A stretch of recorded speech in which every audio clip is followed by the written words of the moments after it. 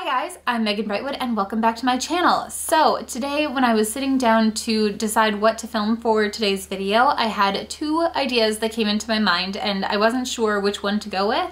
But my first thought was my experience on COVID-19, sharing that with you guys. I'm not sure if you would be interested in hearing about that, but let me know in the comment section. We did have it back in October. So we were quarantined over Halloween and didn't do anything. But the other idea that I had was sharing my goals for 2021 with you guys. So these are things that I have already started working on and I'm just hoping to continue working on them. I think we can all agree that 2020 was a rough year for a ton of different reasons. And so my biggest goal for 2021 is to just really focus on my own well-being and trying to take care of others as well. So with that, the first thing that I have as a massive goal is to really take care of my body. And that kind of goes with a bunch of different littler goals. So I want to get back in shape. I do enjoy running quite a bit, and then I've also started doing some total body workouts as well. And then I also want to eat healthier. That's been a rougher one for me as well. I am not great with portion control, but I've been being more mindful of that recently, and I do have a goal in mind, but because of triggers and everything, I don't want to discuss that part too much with you guys. And then the other one is to really focus more on self-care. So making sure that I take time to really kind of wash my face and pamper myself a little bit more than I have in the past. It just kind of makes you feel better. It makes you feel more like a human being, or at least it does for me. But really taking that time to take care of myself and my body and do as much as I can for myself. I think that that's going to be important. And then I also want to minimize all of the stuff around me. This background is probably a little deceptive, but we have way more than we need in this house, and I really need to go through and figure out what things should stay and which things really they would be better suited to a different family. So yeah, I have a ton of toys from the kids that they don't play with anymore, so I really need to get those out of here.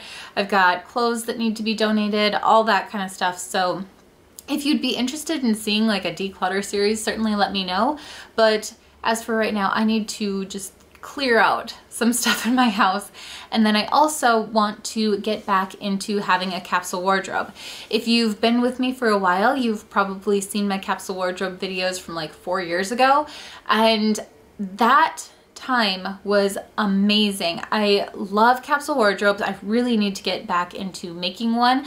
I'm hoping to do a winter capsule wardrobe this year, and it's just so nice to know that you've only got a certain amount of clothes and that they all kind of work together. It makes getting dressed so much easier, and with the little kids, it's gonna save me time. So yeah, I really need to get back into that. And I just feel like if you have a clean space around you, you're also in a better headspace. So that's why I'm really focusing on that. And then I also want to create more and consume less. So that can apply to all sorts of parts of my life, but the biggest one is for social media. So I want to create more useful content, so more knitting stuff, provide more patterns for you guys. I used to write a lot more patterns, and this was again like 4 years ago before children, but I would like to get back into that. And I also I want to consume way less of the negative social media stuff. So the kind of trolls and a lot of the political rants are just driving me crazy. So I just need to turn away from that and focus on my own stuff and stay in my own lane. So yeah, I want to just, raise my kids to be the best human beings that they can be. And I feel like that's where I have my power anyway. I'm not going to be able to influence like the top people in Washington or anything. So if I can provide something good for our planet, then I'm going to do that as much as possible. So yeah, creating more and consuming less. That's a big one. The last big goal that I have is that I want to connect with others more, which has been so difficult this year and I have really missed it. I am by nature more of an introvert, but that human connection is so important. In fact, I watched the second half of Soul today, the new Disney Pixar movie that is out on Disney Plus. I think it released on Christmas Day. My daughter was watching it while I was at a dentist appointment, so I didn't catch the first half, but I saw the second, and that just spoke to me where, you know, you have these ideas of what you want for life, but then you ignore other things, and that human connection I think is so important.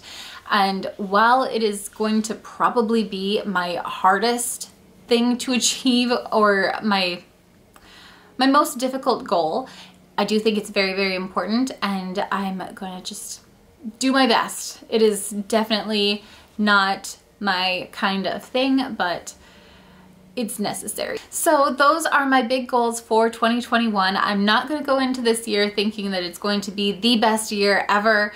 I would much rather go into it thinking that I am taking care of myself and my family and doing what I can to help others. So that's my big focus for this year, and I hope you guys have enjoyed this video. Certainly let me know if you have any major goals that you're going to be working on, and we can maybe kind of be accountable together. And yeah, I'm excited for this new year, even if it's a hard one like this last year was. I'm just ready to go into it with a fresh mind. So I hope you guys are having a great day, and like I said, if you wanted to see that COVID experience video, certainly let me know.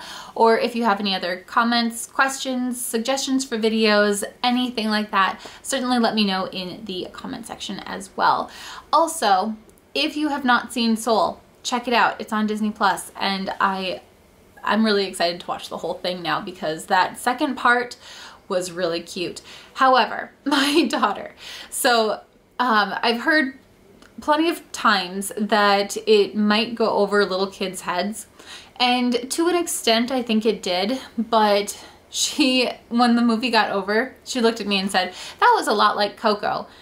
And I was thinking about it, and it's like, it kind of is, actually. They are very similar, but yeah, both are very, very cute movies, and if you haven't seen Coco, that's on Disney Plus too. I'm not sponsored, I just really like Disney Plus. Also, if you've made it this far, let me know. Were you able to see the snot that was on my sweatshirt? Both of my kids have colds right now, and I was holding Charlie and he just got snot everywhere. So that was fun. He's actually taking a nap right now, but yeah, it's either gonna be relatable or gross. So I'm not gonna move my hair. It's, I think, covering it for the most part. But anyway, I am loving my life. I'm not trying to complain about my kids. I just feel bad that they're sick. Anyway, I should probably get going, but I will see you guys in my next video. Bye!